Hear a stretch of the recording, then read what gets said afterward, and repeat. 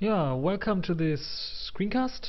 And in this screencast I want to show you the brand new XFCE 4.8 desktop. So this is a freshly newly built XFCE version 4.8.0, and as you can see I've customized the theme and the look a little bit. And let's go straight to the applications settings, or the appearance settings in the settings manager, to see what has changed here. So I think nothing much has changed here. You have still the list where you can choose the style. Normally the XFCE style is used here, and the icon theme, the GNOME icon theme, is used, but this looks a little bit too old for me, so I've installed Shiki Brave, the Brave theme, and the icon GNOME Brave icon theme. You have some font settings as well, just like in good old XFCE. I think what's new is the anti-aliasing settings, the rendering settings, what they changed here. So you now have the option to have a slide, medium or full hinting, and you can change the sub-pixel ordering here as well. And of course there are some settings. The toolbar style settings is also something known from the version 4.6, but what's new is enable sound events. This allows you to enable sound for different events like input feedback sounds, mouse clicks, arrow sounds, and so on. So this is new. Let me go back to the settings. What's also very cool and new is the display manager, which allows you now to select the different resolution for your LCD monitor, refresh rate, rotation, which is also very handy, especially if you have multiple displays connected to your laptop, for example, and those will then automatically get detected, and then will get an entry here in the list. And you have also the option to make a reflection, which is basically a clone mode of your laptop, and you can set horizontal, vertical, or both here. Also very nice. This is one new feature in XFCE 4.8. Then there's some other nice little tweaks. I think the keyboard management has been slightly polished a little bit. The application shortcuts now work better. So when you want to adjust or create a shortcut, you can first insert the command, and then you need to press down the keyboard combination. And they have now a layout configurator. I'm not very sure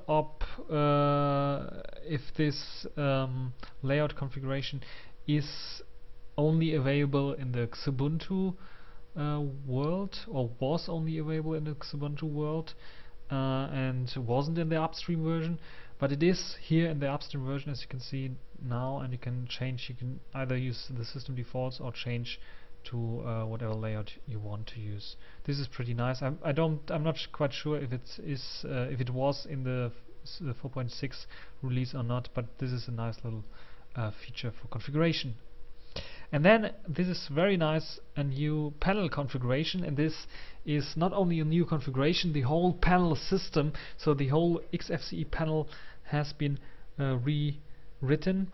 And as you can see here, you now get this red mark around the panel that's currently selected, which is also very cool. So if you have more than one panel, this allows you to see which panel settings you are now adjusting. You can have, of course, the orientation.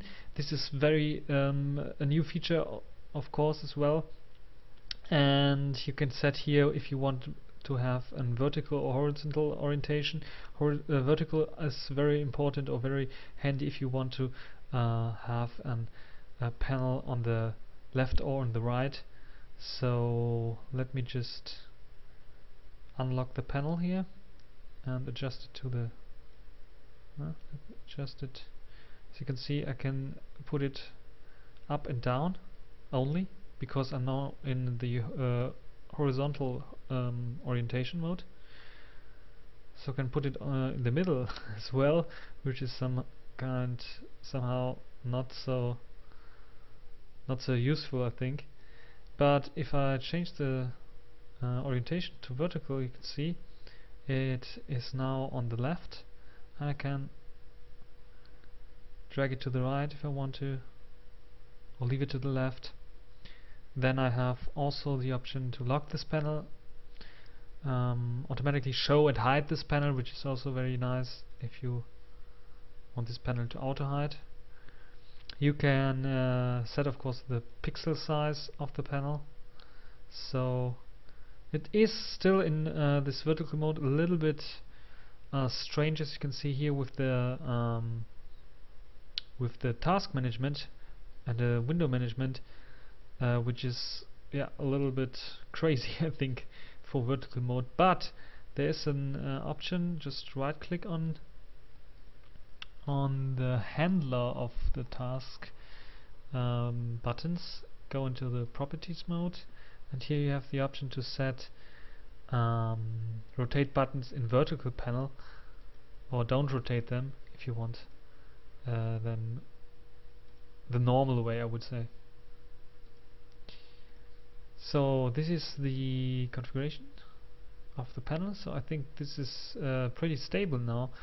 In the 4.6 release I have had a lot of issues, especially with vertical panels, but this is, I think, a lot better now with this newly rewritten panel. What's also very nice is that you can set the pixel, not only the pixel size but also the length, so you can make it smaller and bigger, and you can automatically increase the length depending on the tasks that are running here and so on. Then you can set the appearance as well. Let me lock this panel first. You can set a background and solid background and background image, and if you set in solid background, you can set, of course, the color here, and in background image a file. And you also have the option to set the transparency of the panel, but this is works only if you enable X-render. So let me first enable the compositioning element here.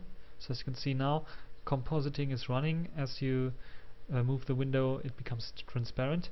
Right click on the panel and go to the panel preferences.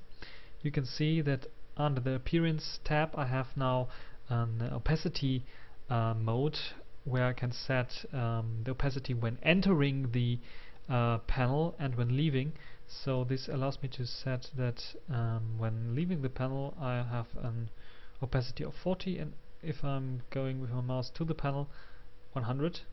Or let me put it to 80 or something. So this is a really nice effect, I think.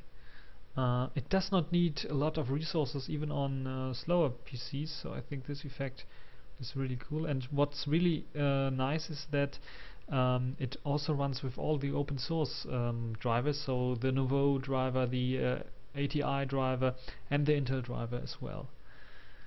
So this is really cool. And yeah, what's really cool also is that with this little trick you can also make an auto hide, like when leaving the panel is completely transparent. So this works just like auto hide, a little bit faster perhaps, because the panel does not disappear, it is only fully transparent. So this is also a nice trick. So let me close this. As you can see here, we are in the window manager tweaks. Nothing really has changed here. I think in the options, these are all the standard options. Nothing has changed in the window manager, I think. Nothing big. Oh, I think one thing has changed here. I can set now the button layout. This is interesting. Not for this theme, I think, but for the default theme. This is the default theme and look of the window border ring, and as you can see here, I can now drag those buttons here to rearrange them. I think this is new. I'm not quite sure if it was in the 4.6 release. This is new, and I can hide. This kind of reminds me of the settings in KDE, which looks pretty similar. So this is also really nice. Let me switch back to my favorite skin here. I have some keyboard settings also for the window shortcuts, so for the window management control, and you can see and set some shortcuts here. So you now have, I think in the previous release you had all the shortcuts put in together for the window management and for the application management basically, and now you have it separated. You have some focus management options here, advanced options as well, and session startup. Normally you can set your splash screen and application auto start, session, and advanced. So this is nothing new, so I think I showed you everything basically from the preferences or settings pane. So now let's go to the file manager, because there has been a lot going on in the file manager. As you can see here, of course, we now have some eject buttons, which is nice, but we can also mount now drives directly when clicking, and it is not using the old Thuna VFS module basically, but it's now using GVFS, I think. This is how it's called. And this allows you not to only browse local file systems, but also remote file systems like NFS drives or SSH service and so on. So let me try to go to the network here. You can see we now have Windows network here for SMBs and local network. And as you can see, I'm running a Mac Mini here over on my desktop, and I can access this Mac Mini with SSH. I need to give it my login names. Normally in older releases you had to use an application like Gigolo, which allows you to do this. Now Thuna allows you to do it within its manager. It needs a little bit of improvement, I think, because normally it would be nice to go directly into the users directory, and I think I'm not in my users directory, or am I? No, I'm not, because there's a users directory and then there's my user.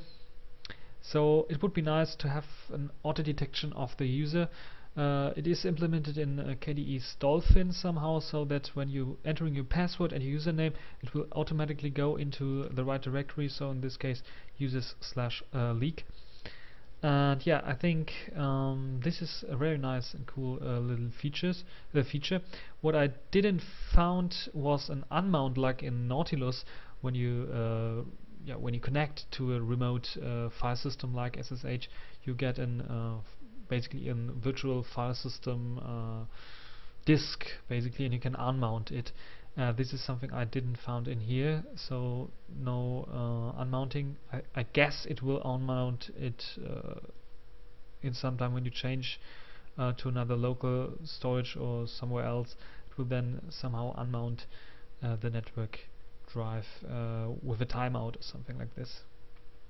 So this is basically everything for this short introduction to XFCE 4.8. I didn't found anything new radically changed or changing in this release. Of course, the panel elements as well have some changes. Let me show you some in the window buttons where you can show button labels or don't show them. So this is now a unified panel plugin. You don't need two plugins, one for the buttons with the labels and one without them. You have now the option to choose here. You can use flat buttons, of course, show the handle or not, which is I think also new. And you have group options and filtering options for workspaces, for different workspaces, especially if you have multi-monitoring set up. You can now set up which minimized windows or which windows should be drawn on which desktop and so on. So this is very, very nice. You can add, of course, some new stuff Let me go to the panel preferences, some items. Here, this is also new, the items menu, where you can see all the items. I think they have not stolen, but they have had a look at the at the LXDE panel, which has also some list, which allows you to then move those stuff around here, which is also very handy. And I think this is a good, nice new configuration dialog for the XFCE4 panel. And yeah, there's some new plugins, I think. Let me show you some items here. So you now have some more items, just like the where is it, directory menu, which allows you to see directories. So I can now go into different directories. Let me go to this one. I can open it with a normal file manager, or I can open it in terminal. And if I have subdirectories, so let me create a subdirectory here. Not open your window. Create a folder, sub, and go into the subdirectory and create new empty file, for example. You can now navigate into the subdirectory directly and open it up. What you can't do is, and I think for the next version I would prefer it to have it, is also not only show the folders, but also show the files inside the folders. Let me check if it is possible. No, it's not possible. You can show hidden files, so it will only show hidden oh wait, file pattern. Perhaps when I type in this here, it will show me all files. Yes, it does. So this is cool, but it doesn't show the file in the subdirectory, my new empty file. So I can play a little bit with these features. I think this is a very nice feature for now it shows my empty file here. Very nice feature for quickly searching, quickly going into directories and so on. So this is also a very nice improvement in XFCE 4.8, and I think this is everything that I have seen so far in changes for the user side of things. Hope you enjoyed this screencast on XFCE 4.8.0, and it should be in the repositories shortly after this screencast, I hope, and for all the major distributions, as of course. And yeah, thanks for watching, and until the next time.